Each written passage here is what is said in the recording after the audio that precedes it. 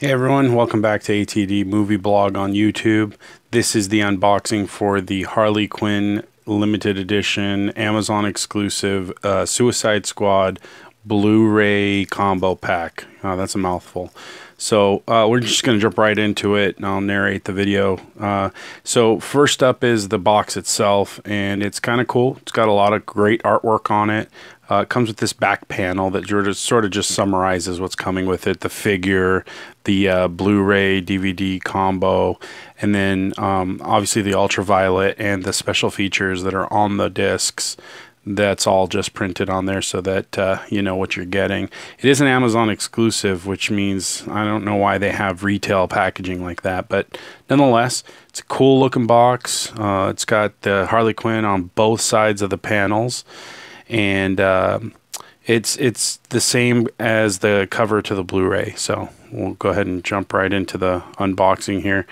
The cover of the Blu-ray is for the extended edition. It's a little bit different than what was released in theaters, and I know that that's a big topic of discussion, but I'll avoid talking about the actual movie itself on this video and just share with you the statue and the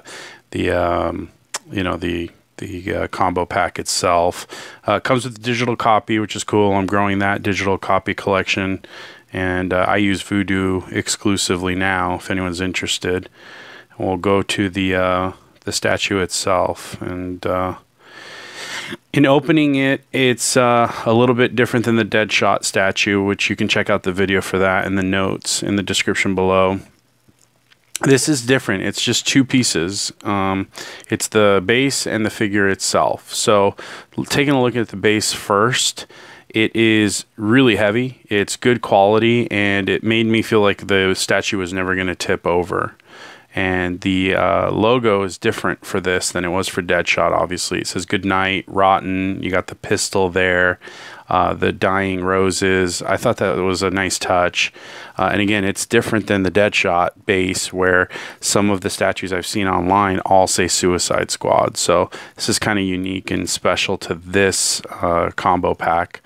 And then the figure itself. One of the first things I noticed was the weight of these figures. They're really good quality, high quality stuff. And in this figure specifically, the very first thing you notice is the fishnet stockings. They're real. It is a material, it's fabric, and that's a unique touch on sort of the typical statues that I usually collect.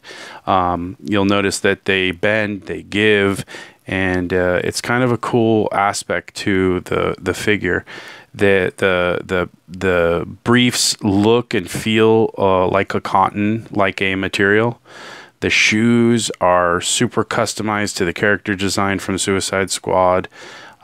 She's obviously got heels on, and then that's the peg that holds the statue in place onto the base. So that's kind of cool.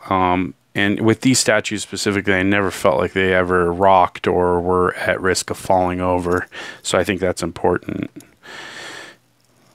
And I like this design here where it looks like there's a tear in the shirt, so you can sort of see through to the skin. The gun is in there, and then I love the necklace, and the character's design as a whole is just super different. It's noticeable. The makeup is really clearly done, from Margot Robbie's lipstick to the hair dye, the pigtails, which are pretty signature to the character, and then look at the nail polish that they put on this character. That's really detailed stuff for a statue. Just looking at it from another angle, you can see the tattoos on her midsection, and tattoos on her thighs going all the way down her leg, both legs. And I think it's really detailed. It doesn't look like a sticker. It looks like it could be painted on to the actual figure. There's a tattoo back there on her lower back, but you can't really see it because of the jacket. And speaking of the jacket, it's just really well done.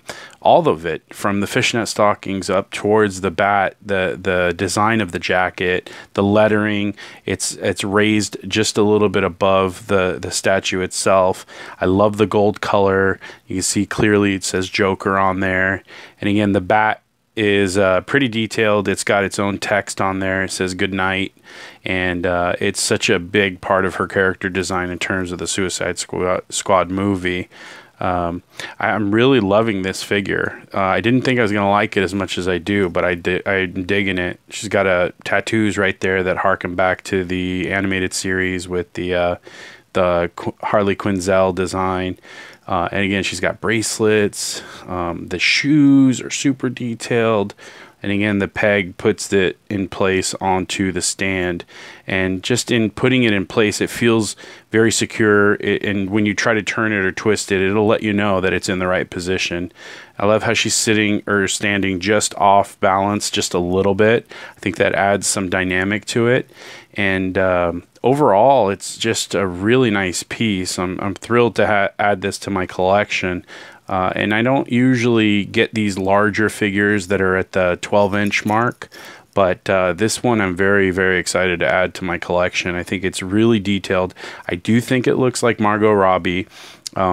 It's pretty expensive. I think the entire combo pack was $120, so it is not cheap. But at the same time, you're getting a really high quality product. And I have rarely see statues with this much detail from the head to the toe. It's really, really good stuff. And just for fun, we'll compare it to the Deadshot statue that I also picked up today, so you can sort of see the difference in the sizes and such. These are really nice pieces. I highly recommend it for any collector, both movies or statues. And that's going to be it for today. Hopefully you like the video. Give us a thumbs up or leave a comment. And also you can subscribe so that you don't miss any future videos. You can find us on Twitter at ATDmovie, or there's a Facebook group where a bunch of us talk movies. Hope you like the video. We'll talk to you all soon. Bye-bye.